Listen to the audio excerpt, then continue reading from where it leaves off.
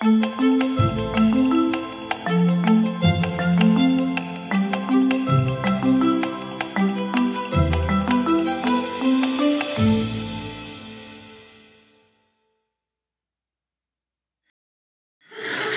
my name is Dobson, but I prefer to be considered Sergei Popovich's spiritual leader. It's about the nicest thing anyone has ever said about me. I'm a journalist, as Alex indicated, and I'm going to talk to you a little bit about what I learned over the course of several years writing my book, which is called The Dictator's Learning Curve. I want to start with what I think is a fairly maybe incontrovertible truth, which is that it isn't easy being a dictator these days. I think you can just ask any of these gentlemen, and in fact, they would tell you that that's true. Not long ago, autocrats could use the most blunt weapons to keep their populations under their thumb. We think of Stalin's gulags. We think of Mao's revolutionary campaigns, Pol Pot's killing fields. Today, though, dictators have more forces arrayed against them than ever before. If we were to sort of think about a number of those different factors, one of the first that would come to mind is the collapse of the Soviet Union. With its collapse, many lost their chief economic lifeline. In the wake of the Soviet Union's collapse, we saw an enormous boom in the democracy promotion business. It became a cottage industry overnight. There are now human rights activists, lawyers, journalists who will travel the globe and shine a light on these regimes' worst deeds. We would obviously point to changes in technology. About 9 months before Mubarak's regime collapsed, I, for my book, was spending time with a number of his advisors. And they were quite open about the fact that smartphones and satellite news had made their work much more difficult. So much more difficult, even more difficult than they realized, given that they were on the edge of a precipice and had no idea. We could recall 25 years ago, in Tiananmen Square, after the Chinese Communist Party declared martial law, their next act was to end the transmission, pull the plug, in essence, on CNN. Today, if students assembled, if workers assembled in Tiananmen Square, that would be a meaningless act. We know that the events would be captured by thousands of cell phones, iPhones, and transmitted around the world in real time.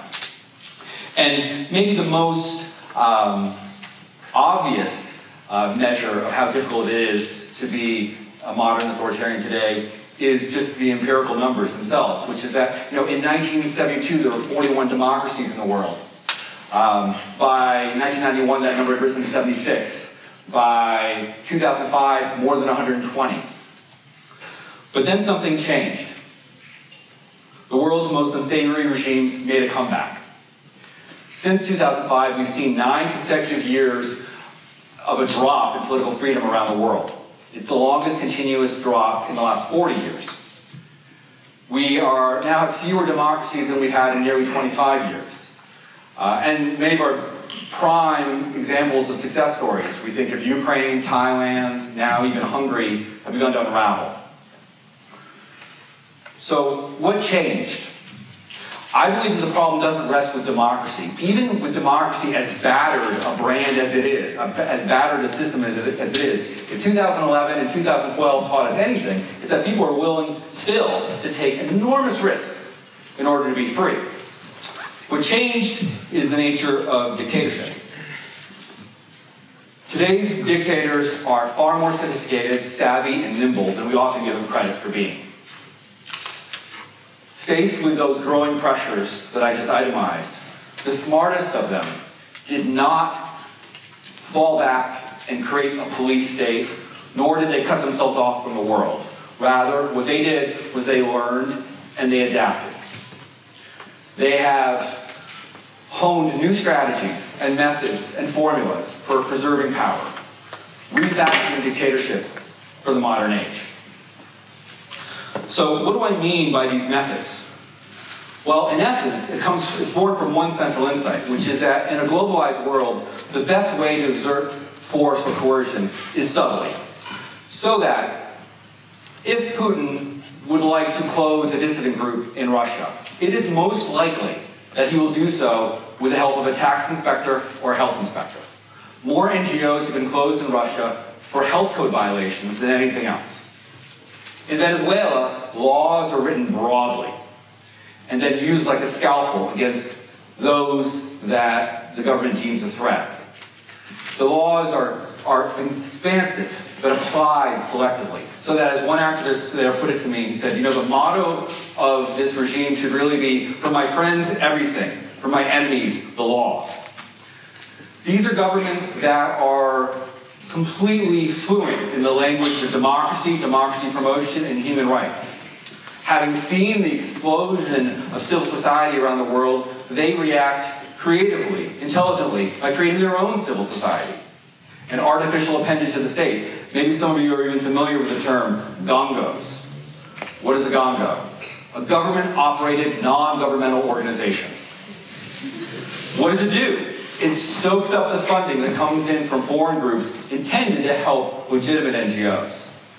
It makes itself readily available for interviews to journalists like myself, but it gives a much more savvy, sophisticated line about the regime's work. And it admits, yes, we have many problems in our country. You're right to point them out. Of course, I recall your own country's history, and it was also a problematic one, was it not?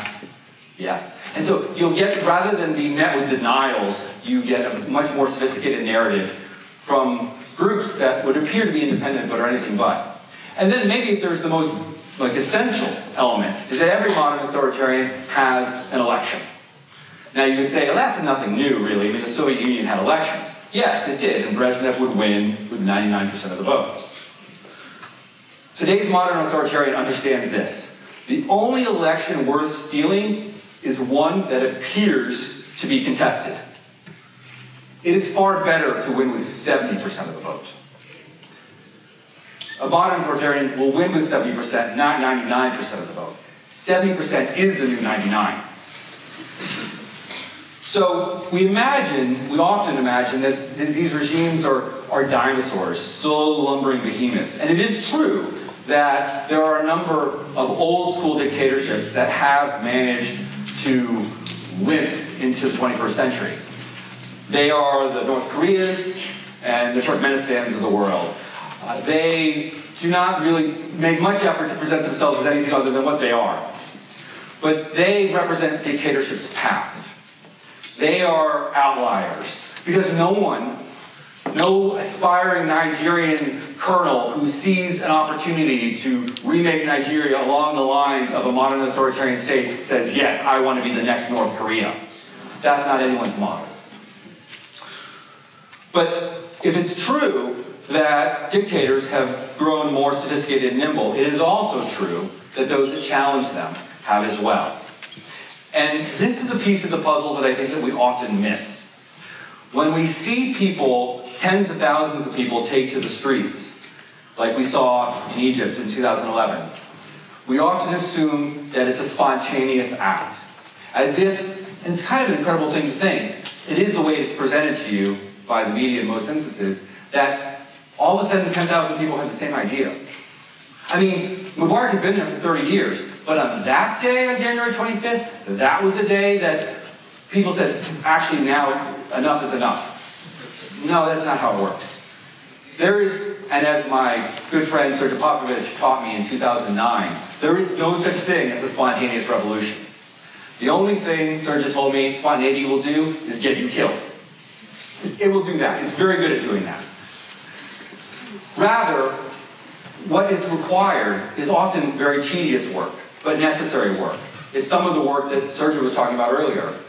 And we are not paying attention when movements in countries are learning how to mobilize themselves. Then when they're learning how to chip away at a regime's legitimacy, when they're mastering the tools of propaganda. We look at that, and by we, I don't mean just us here in this room, I mean even the US government, I mean the media, think tanks in Washington, D.C. We don't see change until we see this. Then it means something is afoot in that country. When in fact, there are people doing incredibly important work that's just simply being unnoticed until we see these headlines. And so it's for that reason that in 2009, that's when I began, I set out to witness this struggle firsthand. And I traveled to China, Egypt, Russia, Venezuela, and Malaysia. And I spent time with both sides. I spent time with the people who perpetuated the regime, who worked for the regime, and I spent time with the people who were trying to overthrow it. So that meant, on the one hand, spending time with political advisors, with technocrats, cronies, the military. And on the other side of the ledger, spending time with students and academics and lawyers and environmentalists and human rights activists and bloggers. And I'm happy to say that I came away from that experience over several years far more optimistic than I began.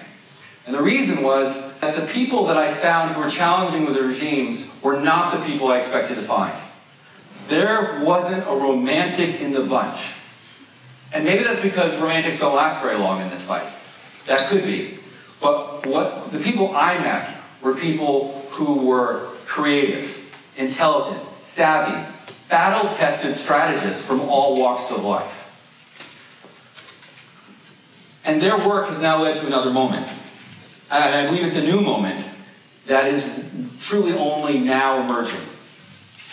And that is that having faced the work of democratic movements and opposition activists, we are now witnessing regimes engaged in what is really a difficult enterprise. We're beginning to witness the cracks in their facade. And what I mean by that is that we have, in a very short period of time, watched an enormous uptick in political violence from the regimes themselves directed at the people challenging the regimes. I believe that's in part because when the challenge rises and is sufficient enough, we are seeing these governments react, whether out of crisis, paranoia, or both. They are turning inward and then they are lashing out.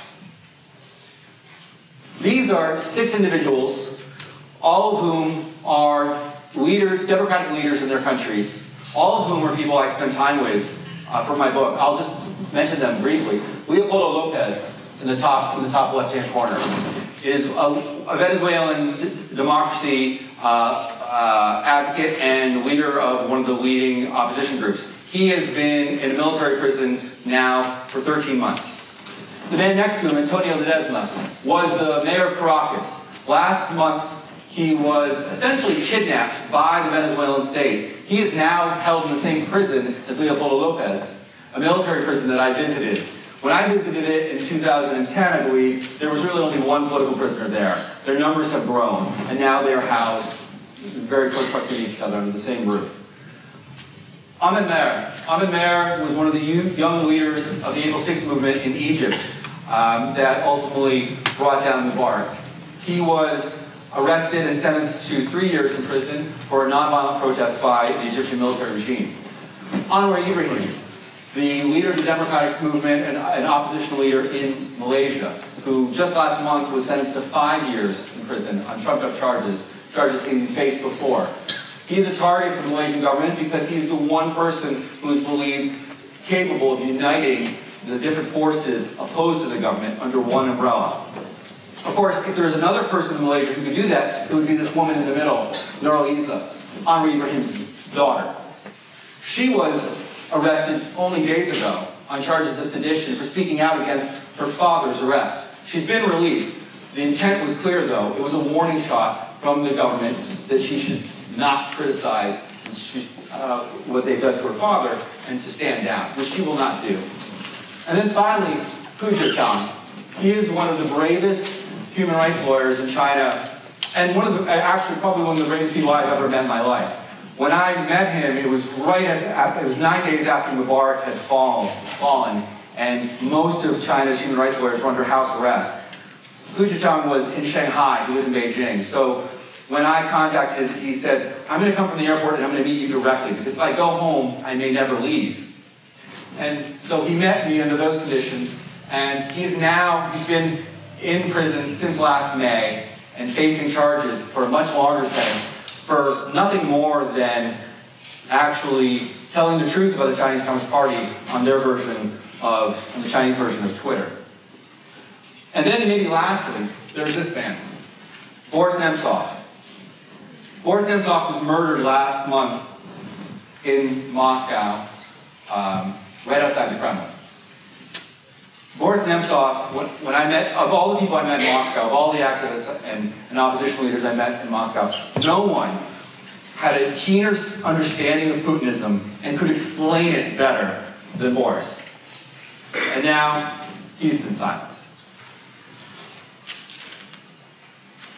These are not the acts of courageous or confident governments. These are acts of fear for governments that are being tested, for dictatorships that are being tested in the way they've never been tested before. And it's the work of people, like I just mentioned, who are truly in this struggle, in this genuine struggle, testing the bounds of democracy and dictatorship. And it's because of people like this, it's because of these people that I met over the course of reporting my book, that I believe that if it is hard to be a dictator these days, it is only getting harder. Thank you very much.